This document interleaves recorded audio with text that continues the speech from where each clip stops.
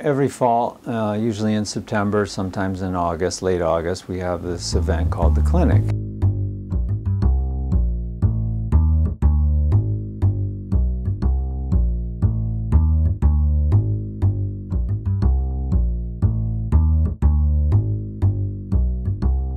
Oh, we'll fix these for you. Somebody who's interested in ethnographic objects conservation could do these as a paper project and they'd be so happy about that. And that is an opportunity for private owners, small museums, historical societies, really anyone with artwork. This is something that my family got. To make an appointment in advance and bring in their artwork and have us assess it.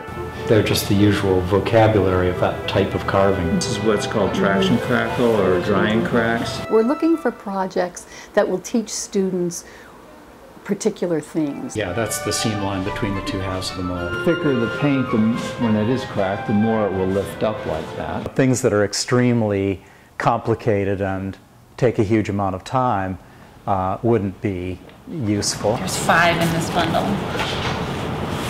And then how many are in those bundles?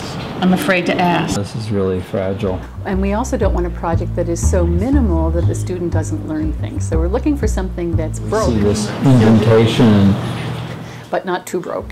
Yikes. There's an outer kind of horny skin on rattlesnakes. Also something that would look good in one of our students' portfolios. We think this is a self-portrait. I've never seen his image. Holy mackerel. Definitely want to take this picture. And this was done by William Wicks during his training period as an architectural student, I think at Cornell, so it dates from 1880s or maybe a little earlier. It had everything wrong with it you can go wrong with a paper-based work. It was essentially unusable.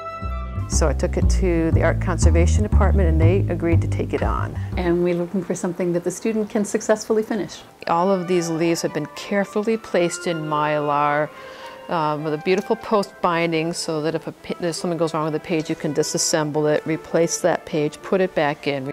And successfully make a difference in the way it looks, please both the client and the student. Here's a custom clamshell box or enclosure that she made. Well, I basically burst into tears. It was profoundly moving.